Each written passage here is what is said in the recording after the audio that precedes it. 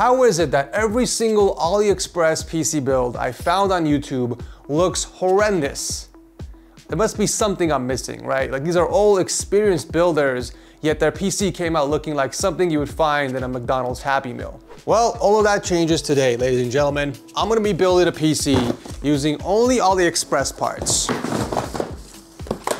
And the only difference here is that when I'm done with it, it's not gonna look like something you would find in a local dumpster. For those who still live in their grandmother's closet, AliExpress is a massively popular website that sells pretty much everything from G-strings to PC parts. And believe it or not, a lot of people buy their PC parts from AliExpress because why pay more when you get the exact same part on AliExpress for cheaper? I've also decided to do this challenge at the perfect time because currently the AliExpress Double 11 Global Shopping Festival is going on, which means that there are gonna be some extra discounts I can take advantage of, up to 90% across the entire site. This is gonna come in very handy to keep under the $1,500 budget. So I did have a budget of $1,500 to spend on AliExpress. This is before shipping, and the goal is to build a really nice looking micro ATX mid-range system. And I feel like AMD is the best route to go. So for the CPU, I did pick up the Ryzen 5 5600. This is the non-X version because we're gonna save about 20 bucks or so and still get pretty much the same performance as you would on the X version. And funny story, actually, this is $10 cheaper on AliExpress than it is on Amazon. I checked. We did get a sealed box, so I'm pretty confident there is an actual 5600 in here and not some random CPU. So we just gotta make sure that it works. I was gonna say, we do have the included cooler, but we're not gonna use that. We're gonna use an aftermarket one.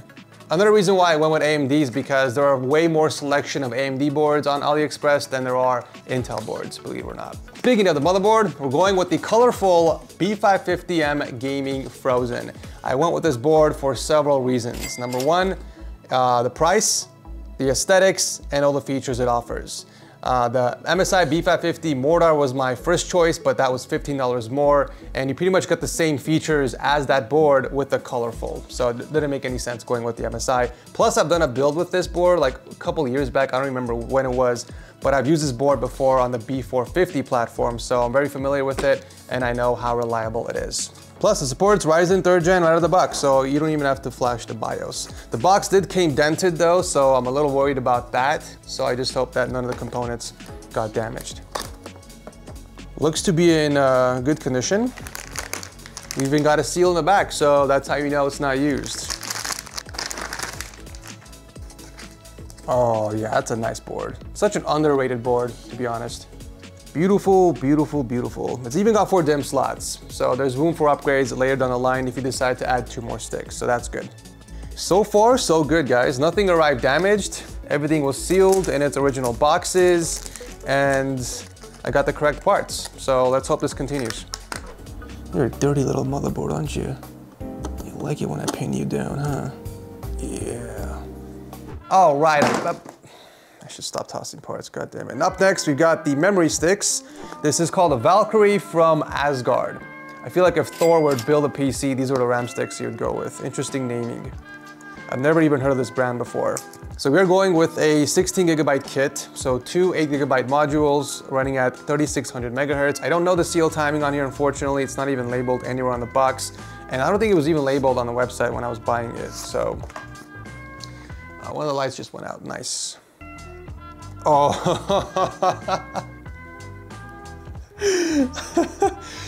this is legit. I've never seen memory sticks come with gloves. What are you trying to do here, Asgard? You know what, I'll play along. I'll play along, why not?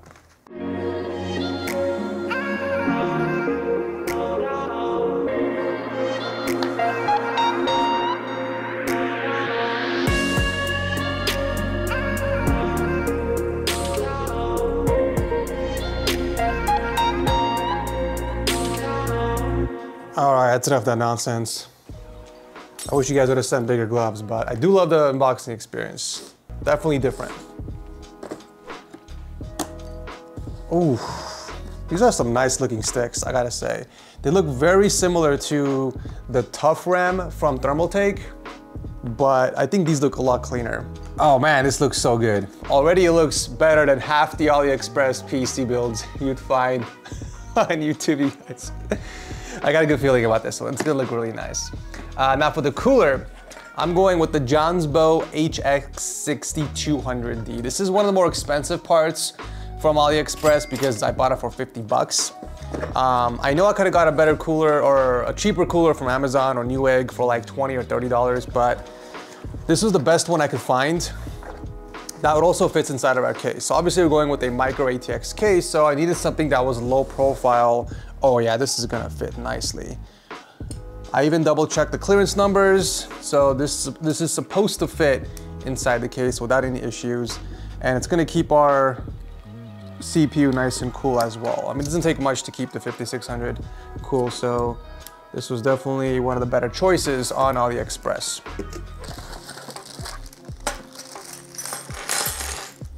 At least they included thermal paste. Thermal Grizzly. Oh wow, these guys did not cheap out, you guys. We got a tube of thermal Grizzly.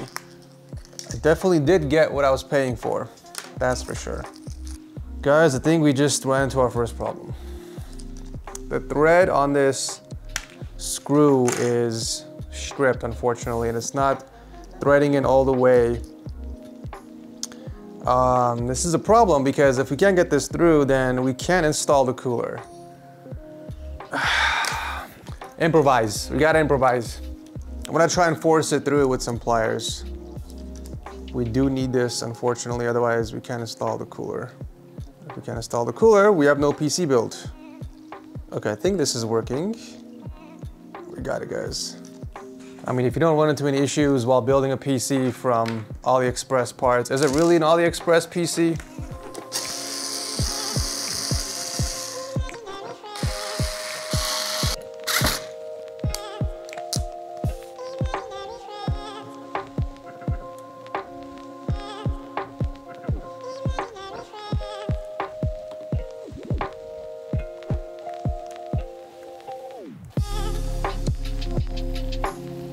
I've never had to tighten the air cooler from the back of the motherboard before. This is definitely a first. Oh yeah, that's a clean cooler, you guys. That is such a clean cooler, look at that. I almost forgot about storage, you guys. We're gonna toss in a Samsung SSD 980. It's a 1 terabyte M.2 SSD, and that's basically what we're gonna use to load our operating system and a few games for benchmarking at the end of the video. This is actually a really good deal on AliExpress.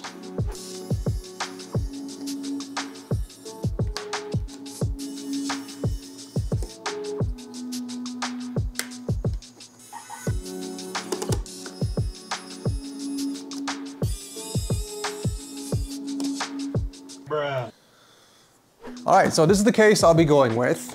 I definitely spent some time looking at all the case options on AliExpress. There were some interesting case choices on the website, but ultimately decided to go with the C26 for several reasons. It's got an interesting look to it.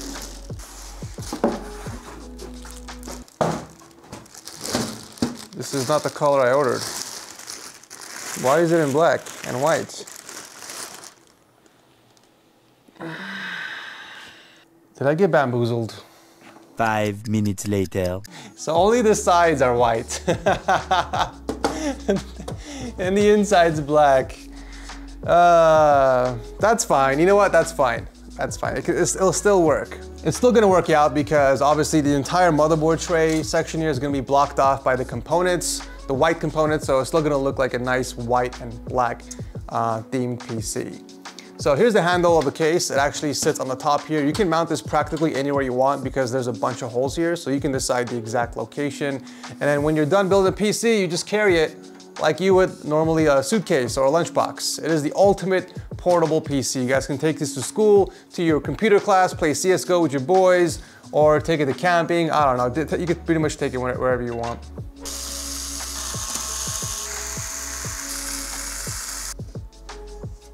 This actually explains the steep price. They ship over a screwdriver with the case. It's actually not a bad screwdriver. I'm not gonna use it though.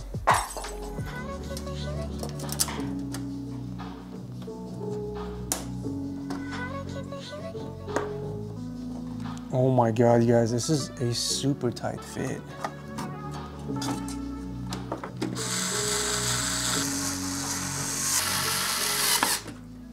Okay, motherboard is officially secured to the case. You know what, just for fun, let's see if I can fit in a 4090.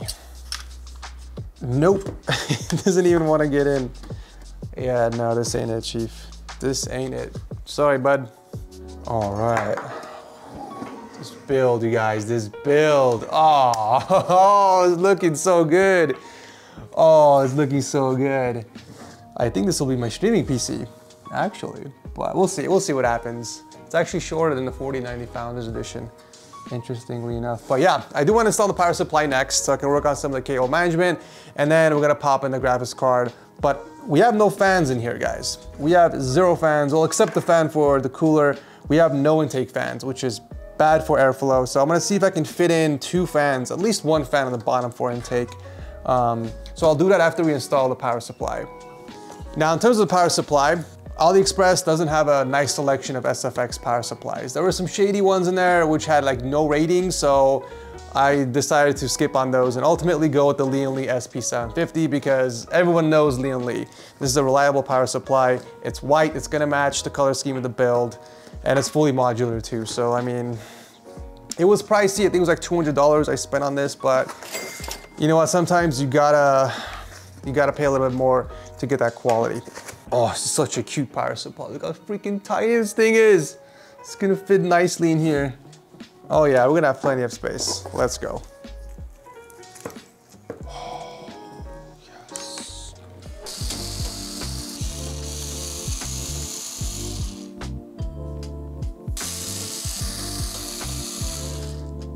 You have to remove so much just to get access to the PSU bracket over here. How do I get this thing out of here? Oh, I see. Okay.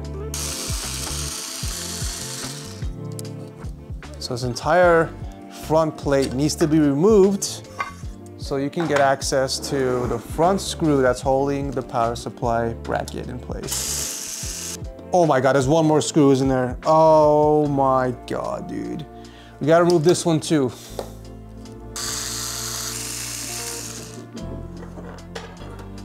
Yeah, there it is. There we go. Got the bracket out. So let's go and hook this up to the power supply.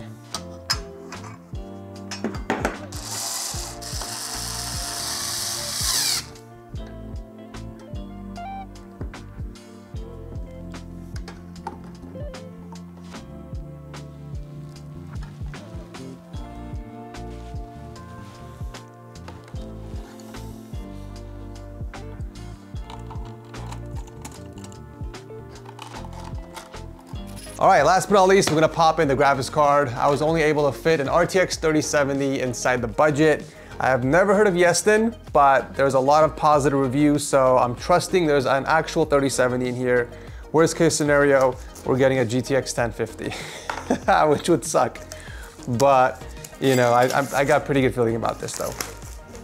It's got a really nice white and purple theme. The purple, I'm not too much of a fan, unfortunately, but it's the only white themed card I could find on AliExpress. Oh, got some stickers. And there it is, ladies and gents. Oh, it's actually a mix between purple and blue. Okay. Wait a minute, is this even gonna fit? Oh, this is such a nice card. So they put like a custom backplate on here and even a custom shroud. It looks nice. Yeah, it's not bad. I just hope it's gonna fit. I did check the clearance numbers on both the case and the GPU, so I mean it's supposed to fit. No, it's gonna fit. You lied to me!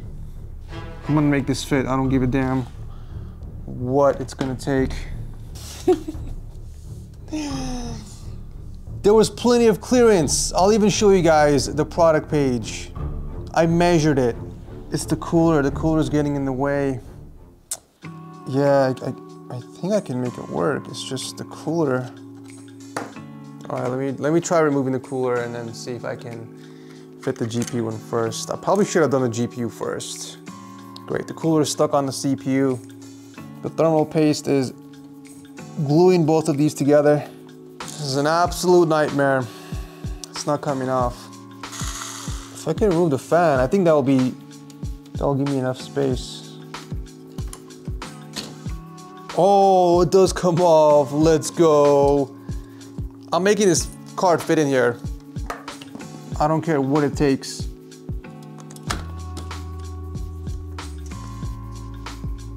Bruh. I'm so glad AMD changed their socket for the M5. I should say one last time. Dude, I don't get it. I don't get it. Who's to blame? An absolute joke. Why is this not fitting? I'm losing my freaking mind. Is this even gonna fit? I don't even know if this is gonna...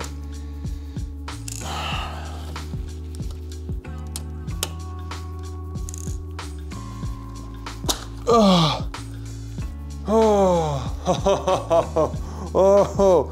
oh man. I don't care. I'm bending this. I'm gonna bend it and I will bend it back. Oh God. What have I done? What have I done? What is this build becoming? We had such a good start. Oh, I made it fit.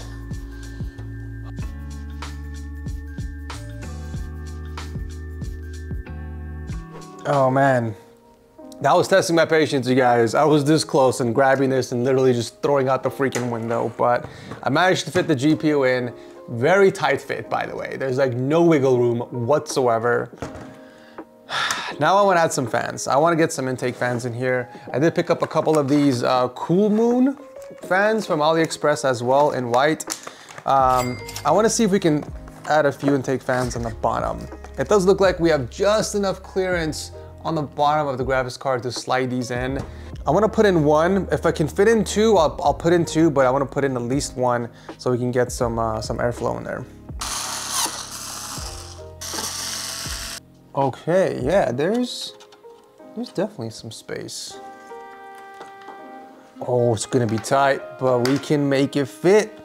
We can make it fit, boys and girls. I'm experienced in tight spaces. I just hate how thick they make the damn USB 3 header cables. It's really difficult to like bend. I'm gonna try something different here. I'm gonna use this USB 3 header cable extension instead. These are way more flexible and they're a lot thinner too, so maybe I can plug this in and kind of just tuck it away so it doesn't get in the way.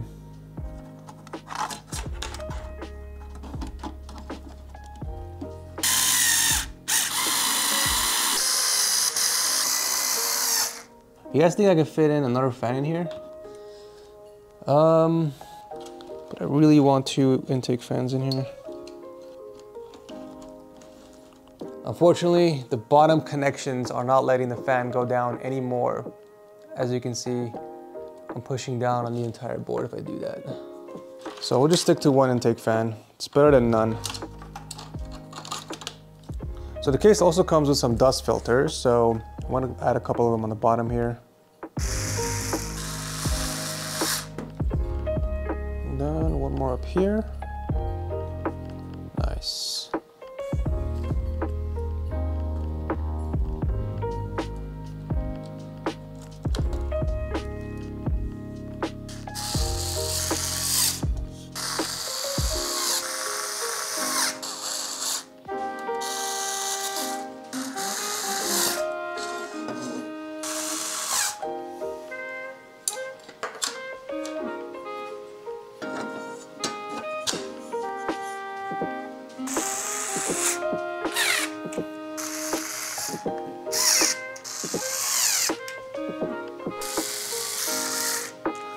Ooh, yeah, look at this, you guys. It's almost the size of my toaster. Let's put the final piece on here.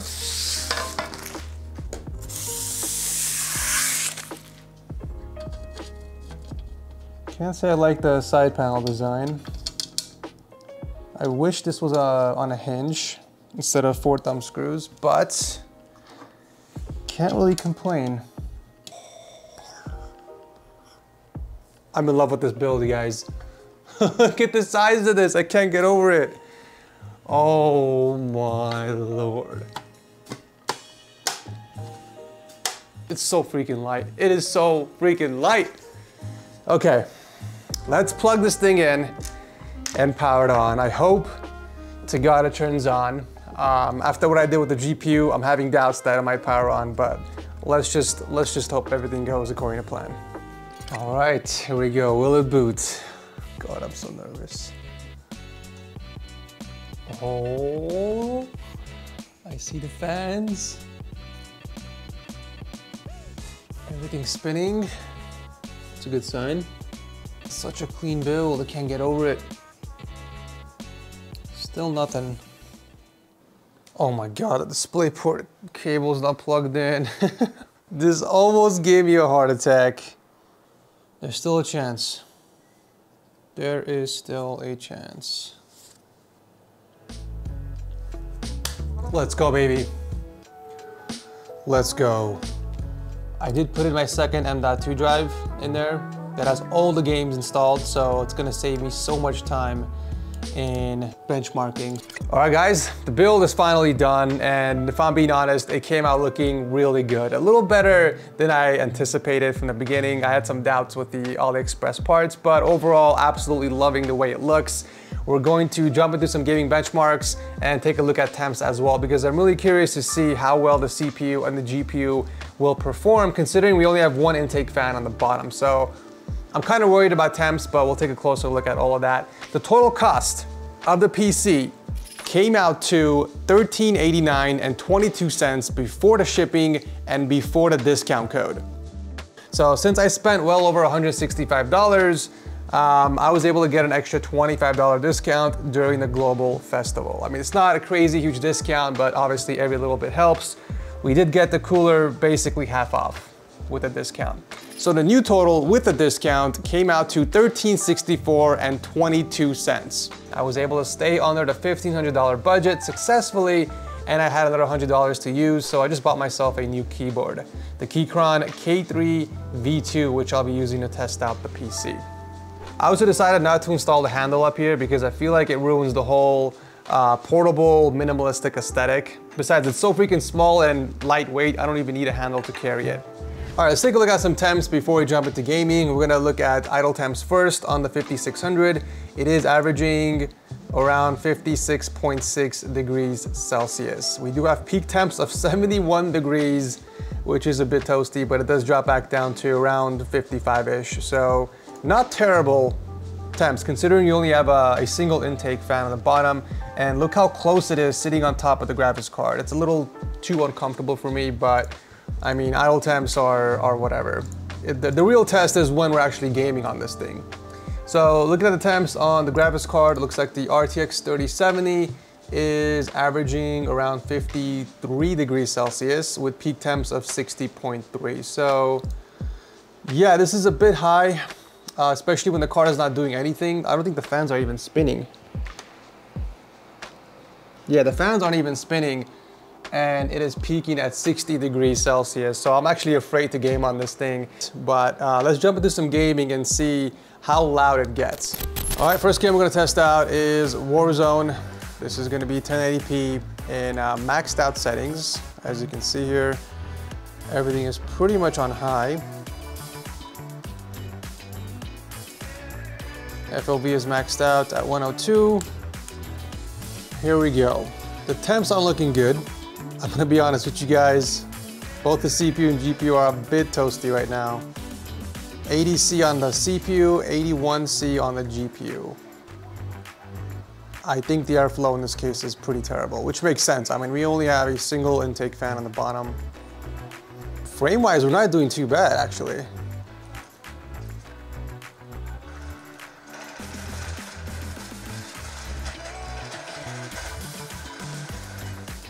I mean, even with the high temps, we're not experiencing any sort of thermal throttling.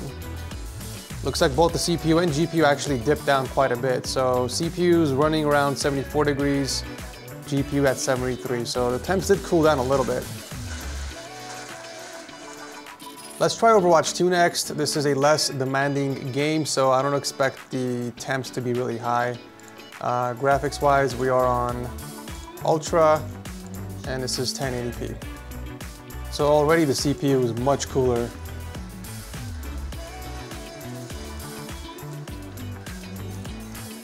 The GPU is a bit more toasty. We're getting close to ADC on the 3070.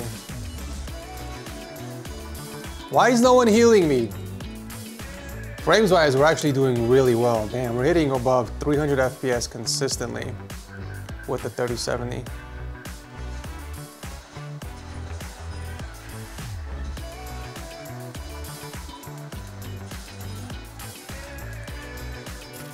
All right, Fortnite is up next.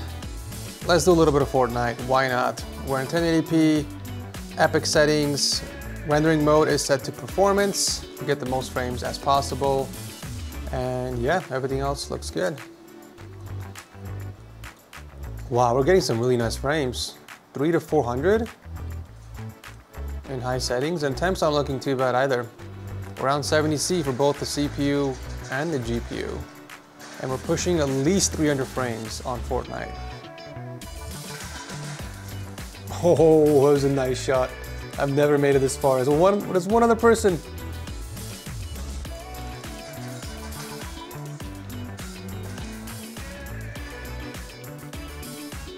No, I died to the damn freaking force field. I'm such an idiot. I didn't even know what that damn thing did. Oh well. Last but not least, we're gonna take a look at Valorant. We're gonna be playing in 1080p under high settings. Frames are doing really good. 400 to 500 FPS, maxed out settings. And temps are looking really good too. Nice. Both CPU, GPU staying under 70C, and we're getting some really nice frames.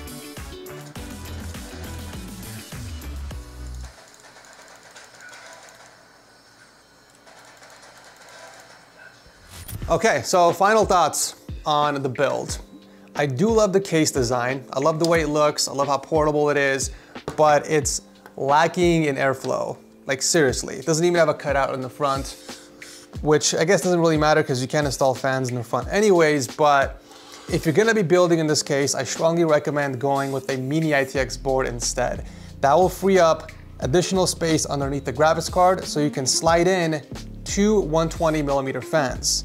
Unfortunately, with the micro ATX board, this spot over here where the fan's supposed to go in comes in contact with the bottom headers. So the USB 2, USB 3 headers, as well as the front panel JFP1 connectors are coming in contact with the fan, so I wasn't able to slide in an extra 120mm fan.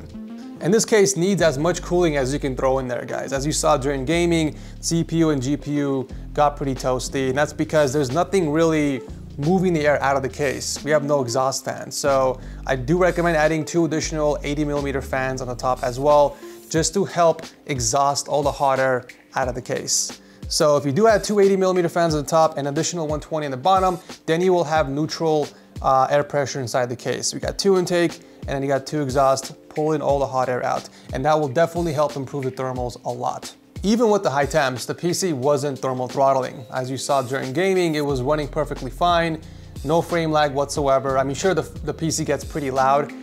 This is what the PC sounds like, by the way, on full load. I'm gonna bring my mic really close to the PC. So quick keyboard test.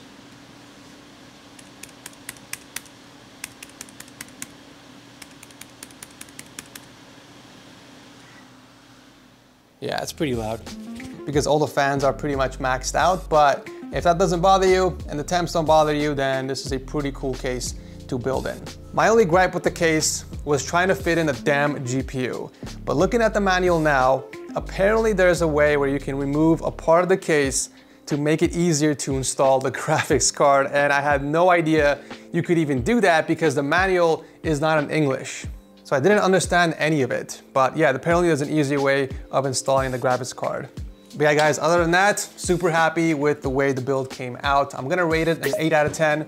because there were some things I could have done differently to improve the thermals, like go with the mini ITX board and add 3 additional fans. But I wanna know what your rating is in the comment section. Let me know, what do you guys think about the build and what things you could have done differently to make it look better or perform better. As always, I'll drop a link to all the parts I used in the build from AliExpress down below if you guys wanna check it out. If you are shopping on AliExpress during the Double 11 Global Shopping Festival, make sure to use the discount code on the screen to save you guys some additional money. Thank you so much for watching as always, and I'll see you very soon in the next one.